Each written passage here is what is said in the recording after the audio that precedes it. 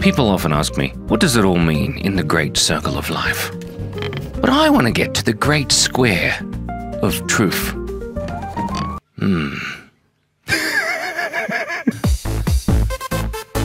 So welcome to today's episode about how not to draw a seagull, part 4872. I've taken some pseudoephedrine hydrochloride, which makes me feel things. First thing you want to do when you're not drawing a seagull is start by drawing a circle.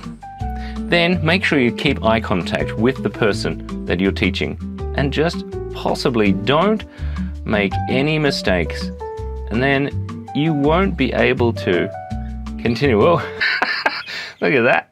That's going great. Let's continue. Eye contact, eye contact. We were doing so well, Simon, but wow, look at that. That's amazing. Anyway, it's a chicken. We did it. It's the chicken. I'm going to try that again. So this is how the best way not to draw a seagull. Okay, eye contact, here we go. Okay, I just got to imagine that I'm drawing it over there. And then, let's see. Ooh, don't look. Oh, I did it. I think he needs a little bit of a hat and then maybe some arms. He's off to work. It's what do drawings look like when you've taken too much pseudoephedrine hydrochloride? Eye contact, here we go. Look at that, that's so good. Okay, this time I'm gonna try and draw a dog. Eye contact, dog. Dogs have eyes. They also have a snout with one of those things and then a big smile.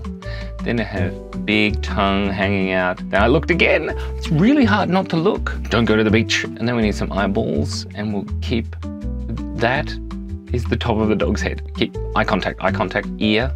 We've got the back of the neck and then of course the collar and then the body. There, that's a good dog. The good dog just needs a line and a nose and another ear. That is a good dog. I found a new style. It's called pseudoephedrine hydrochloride contact drawing. Now I'm going to draw a horse. Are you ready? Oh, I looked.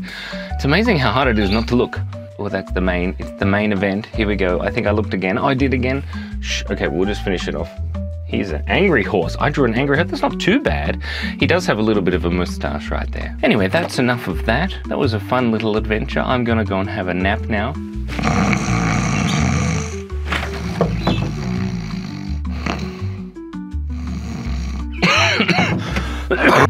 But of course, let's have just a quick disco time.